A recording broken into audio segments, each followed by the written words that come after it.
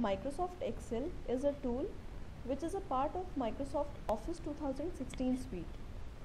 It contains spreadsheets which can be used to store data, perform mathematical calculations, analyze data, prepare charts, etc. In terms of security, one of the most important features of Excel is that we can restrict the users from editing the document completely, which will prevent the accidental or intentional alteration of data. Therefore, if you are working on a shared Excel file, you can select the areas which you want the user to edit and can log the remaining data of the Excel. In this video, I will show you how you can protect your worksheet. Open the workbook and select the sheet that you want to protect.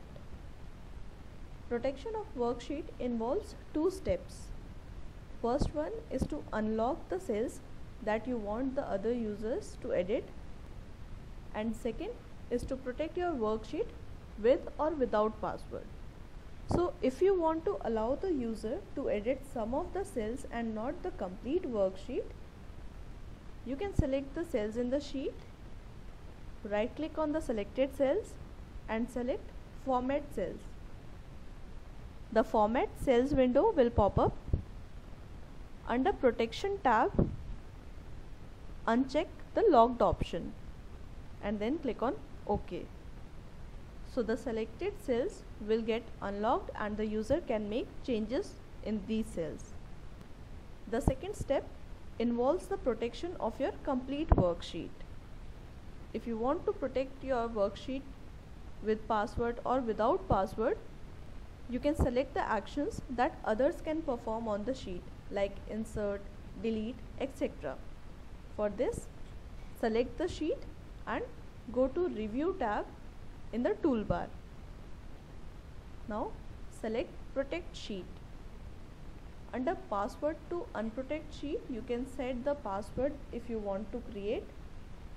If you do not want to protect the sheet with password, you can simply select the actions that user can perform on this sheet. So under Allow all users of this worksheet to, you can select multiple options.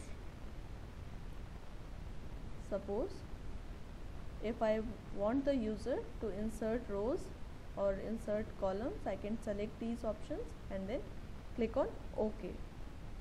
Now the user will be able to add rows or add columns, but will not be able to delete any row or column. This is for today. To know more about Microsoft Excel features, you can subscribe to our YouTube channel. Thank you.